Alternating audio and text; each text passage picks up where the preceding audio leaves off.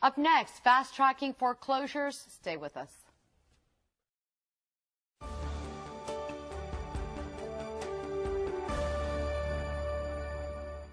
House Bill 87 on mortgage foreclosures is awaiting Governor Rick Scott's approval. If signed, it could speed up the foreclosure process to alleviate the current backlog. But if someone's house is foreclosed and a judge faults the bank, does the homeowner get their house back? Maybe yes, maybe no. Our next guest joins us to tell us why. Roy Oppenheim, real estate attorney at Oppenheim Law, joins us. Roy, good to see you. You know, the idea that House Bill 87 should expedite foreclosures may not be such a good idea. You think it's not. Why? I think it's a faulty construct. I think, in fact, as do many other people, that if and when, and I think the governor will unfortunately mistakenly sign the bill, I think the bill is actually going to impede the foreclosure process. It's going to change the rules in such a way that they're going to have retroactive effects, unconstitutional effects, affect property rights, distort the entire process. That's terrible. You haven't said one good thing that's even remotely positive. The idea of moving, what's the idea of fast-tracking this, first of all? Well, you have two diametrically opposed concerns that have been part of this foreclosure process for an extended period of time. You have the state legislature and the Supreme Court that really wants the dockets, the thousands of cases that are languishing in the court system, to be cleared up. Why are they languishing in the court system? Because the paperwork wasn't filed properly? Because what?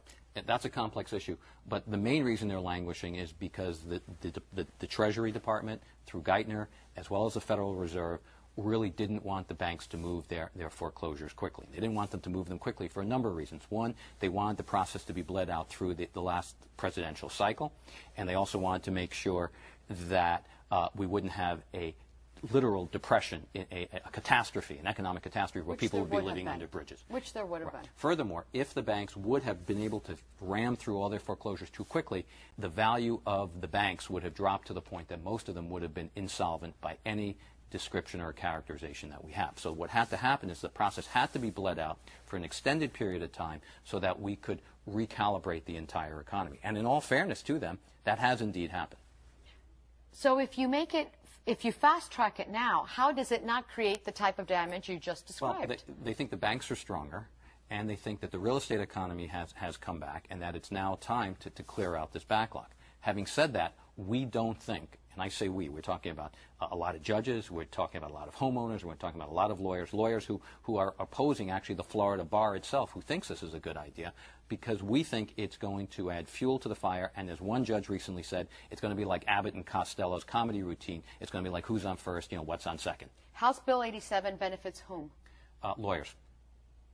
It's going to benefit people like me, because without a lawyer, you will not be able to get a fair shake in the process. It's going to be absolutely impossible. Why should an individual in a current foreclosure process be particularly worried? How do they fight it? How do they get fair representation? Okay. One of the biggest problems, and again, this is the tail wagging the dog, is that if you lost your house through an illegal foreclosure, through forgery, robo-signing, through fraud, through just tactics that the banks had to pay $25 billion for this kind of improper illegal conduct. As fines. As fines. Assuming you were part of that process. Historically, you could actually have gotten your house back if you can prove that.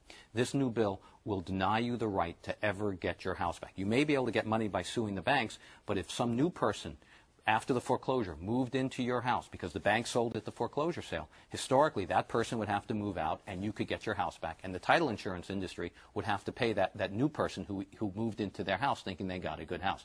All this changes all of that completely, where now the only thing you can do is sue the bank. The new homeowner will not lose his house, and his new homeowner will not have to file a claim against his title insurance agent. So what does the original homeowner get in return if they win the suit? If they win the suit, they could get some sort of compensation for the improper foreclosure of their home, but they will never get their home back, which is ironic because you just had a criminal defense lawyer on about Trayvon Martin and this whole notion of being able to protect yourself in your home or in your own your home being your castle.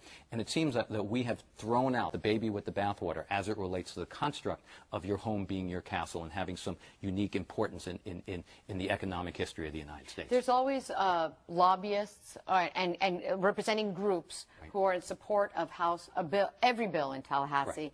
Who were the groups that were supporting House Bill 87? Okay. You said lawyers win. No, but the lawyers were on both sides of the fence. So you had foreclosure defense people who will actually do well with the bill, but they were at odds with the traditional real estate lawyer who primarily does title insurance work. So I think we were at odds with our own real estate and probate section of the bar, because within that section we had real estate defense guys, foreclosure defense guys like ourselves, and you have traditional real estate people who do title insurance. So I think... You said, I'm sorry, you said that this was going to hurt, Roy, property values. How?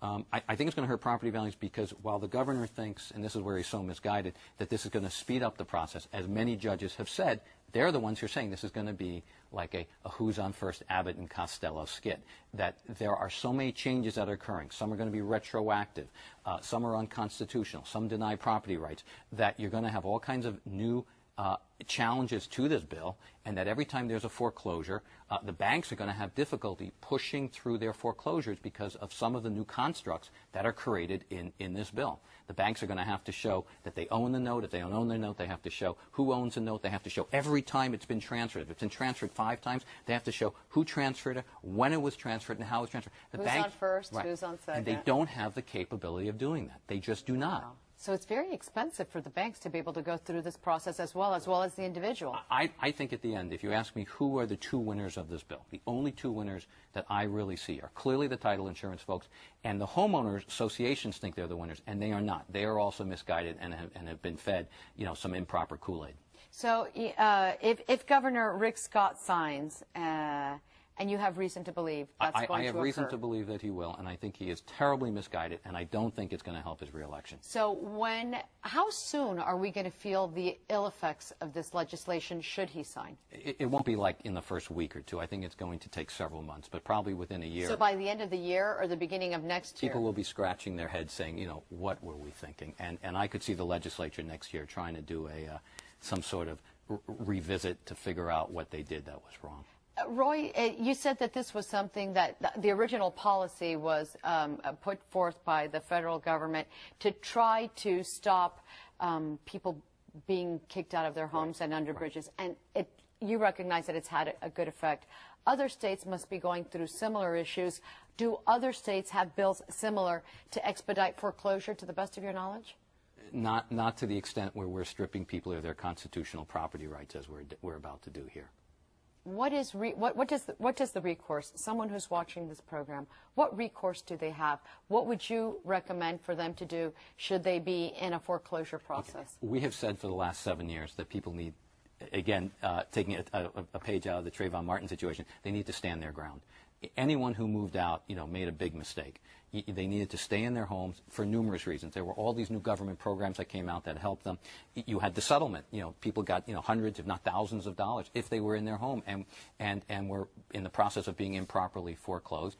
And in many cases, if they actually fought the foreclosure, they are winning at trial. We win at trial much more than people ever think we could have won, where we can prove that the bank doesn't have standing, the bank doesn't have the promissory note, the bank doesn't have the right evidence, the bank just can't get through the process. Now, you said this is, and very quickly, you said this is retroactive. Yes. Give me an example of how this can be applied retroactively. Well, you could be in the middle of a foreclosure case, and all of a sudden, the rules of evidence have completely changed in terms of what you have to prove versus what the bank has to prove. And we're shifting the burden of proof, and there's this thing called an order to show cause now that all of a sudden you didn't have before, and now you have. So we're like changing the rules in the middle of the game, and that in and of itself is unconstitutional. And more important, it just strikes everyone as just being completely unfair. What is it with retroactive legislation lately? I mean, to me, it just says lawsuit. Right. I mean, it clearly does. I mean, what's ironic is the governor did veto the divorce statute. Based on, he argued that it was because of the retroactive principle. Exactly. And so he's picking and choosing when he wants to apply that as a reason for vetoing a bill. And I think that if he wants to be consistent and have a consistent policy and have people respect him, then I think he should follow through here and veto this bill for the same reason. We're out of time for this segment. I'd like to thank Roy Oppenheim for joining us today. Thanks, Roy. Have to have you back. I would love to be back. Thank you.